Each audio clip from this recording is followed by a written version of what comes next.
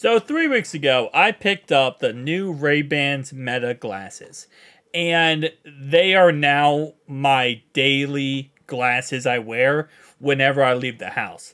And while I wouldn't say 100% you should ever wear them in the rain, I can say that I wore them in light rain, and I'm talking about not like a drizzle, and they were fine.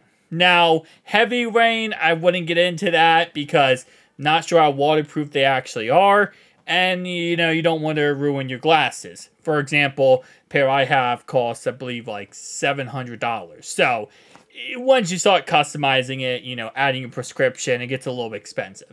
Nonetheless, though, overall-wise, they are my daily glasses when I leave the house. I don't have to wear AirPods, I don't have to bring headphones, I don't have to bring any of that kind of stuff.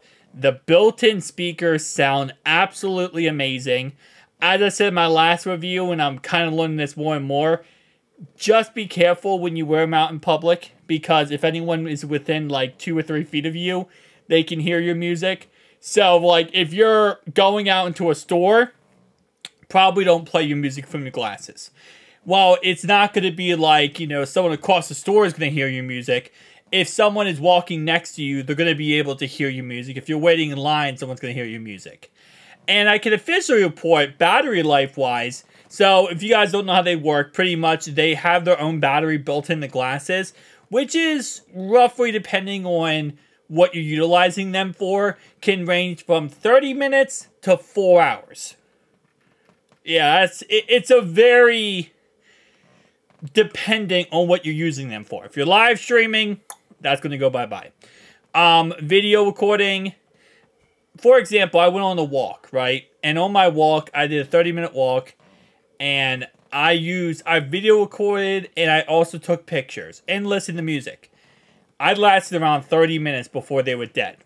Now, the good thing is you can go ahead and put them in the case, which charges them up and gets them back up to 100% very quickly. Once you get back to 100%, then you can start using them again, and there's really no problem. But you're going to have that, you know, very quick battery drain if you are using them for anything outside of listening to music. I can officially say, though, that the battery, the case that you have them in, for the first time after 3 weeks, I had to charge it. I didn't have to charge it for 3 weeks.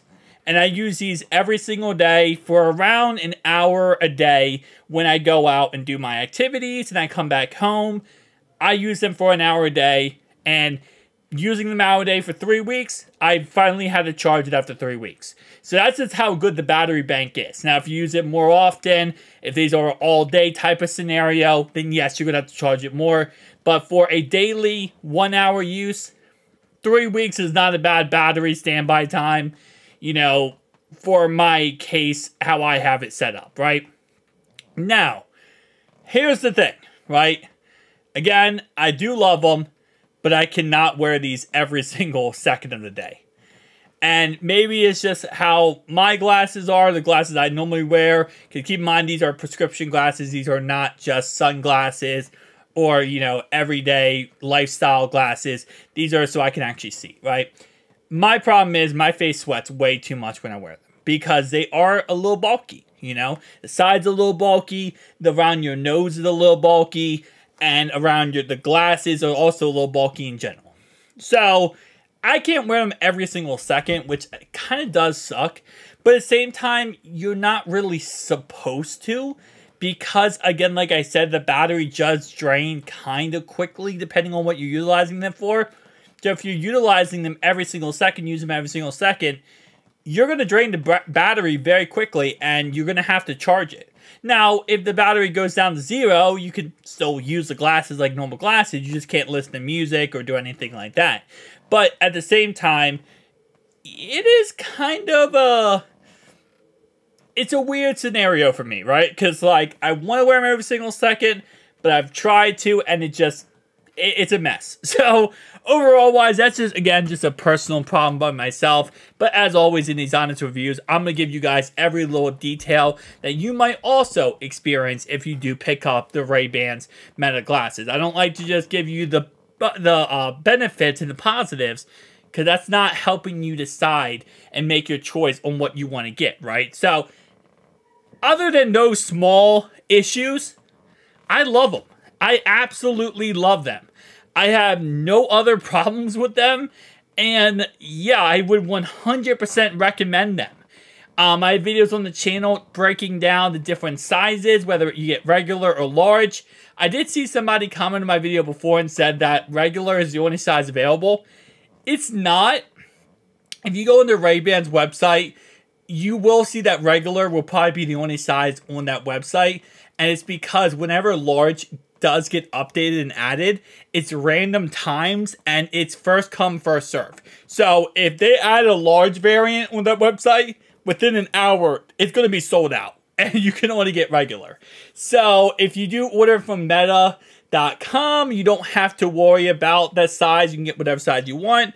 Problem is you can't get it, you know, with the prescription. You have to go through Ray-Ban to get prescription.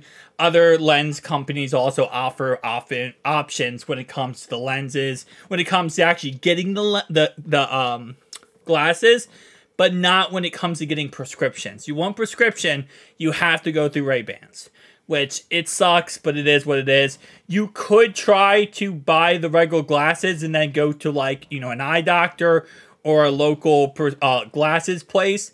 Based on my experience, they don't work with it. They refuse to work with the Ray-Bans because they don't want to break them. And they don't know, like, there's a whole entire big issue with that. But with that being said, though, again, like I said, I still say they're a 10 out of 10. My only issues with them is probably personal experience, again, with the sweating of my nose. But outside of that, yeah, the battery life does drain quickly, depending on what you're using it for. But it's not one of those situations where I say, these are going to change your life. But it's just, it's that convenience of not having to have headphones that I think I love so much about them. Because it's just, again, just literally tap a button, plays your audio, tap a button, mutes it, slide your finger, turn volume up or down. You also have Meta built in, which you can ask Meta anything. So you could be like, hey, what's the weather like?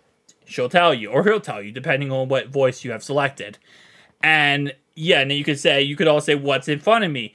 And they'll look at what's in front of you and tell you exactly what's in front of you, which you might think is stupid, but if you're at a store, for example, and you see an item and you're like, hey, what's that item, right? And maybe it's on display and doesn't have a name for it, it will tell you exactly what it is. So there's stuff like that that a little bit is it gimmicks, yes, like the Meta features, but for the listening and for music, it's amazing.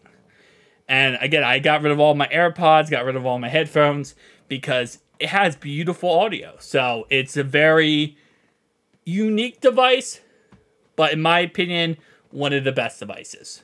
Tell me down below your thoughts and opinions.